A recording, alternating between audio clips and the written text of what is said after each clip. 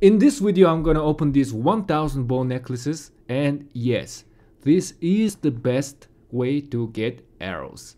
Hello everyone, I hope you guys are having a good day. On average, the drop rate of arrow of resistance from barbarians is actually around 5 to 6%.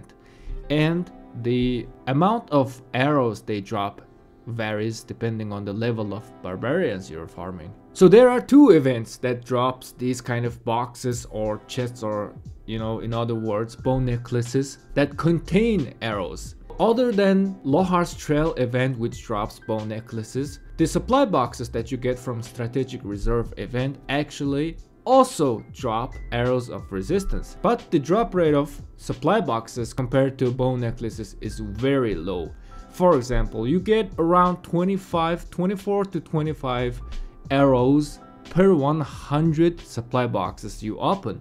Not to mention that you don't always get supply boxes each time you kill a barbarian, but on the other hand, this bow necklace, they drop every time you kill barbarians, and they contain almost over 6 times the amount of arrows that you get from the supply box. So the Lohar's Trail event happens roughly once a month. Do I invest my AP potions during this event?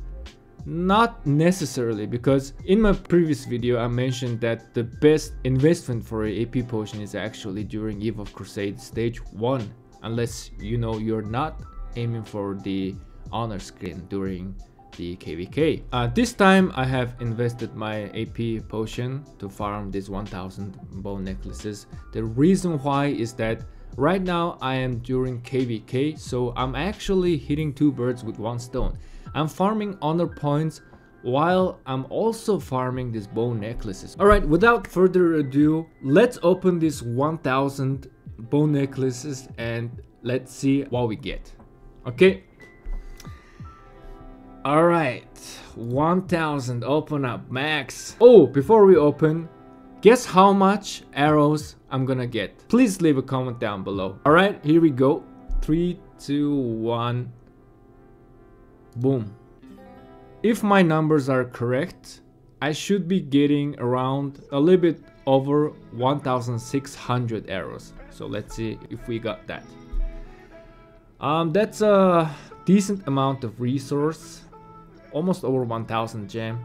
That's an information. 1000 bow necklaces equals 1000 gems. Almost. Alright, Lohar's buckle. Decent amount of speed ups.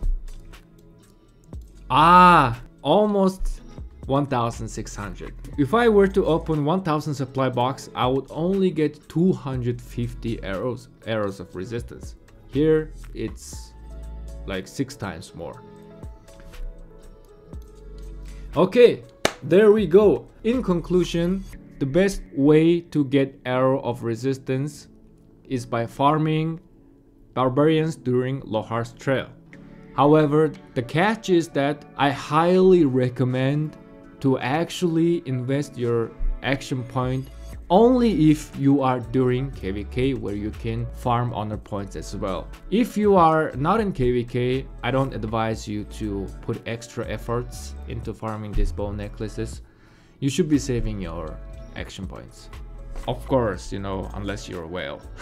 Thank you guys so much for watching. I hope this video was helpful and gave you the information that you were seeking. If you like this video, please leave a thumbs up. That will support the channel tremendously. And for more videos like this, you can subscribe to the channel. Have a nice day.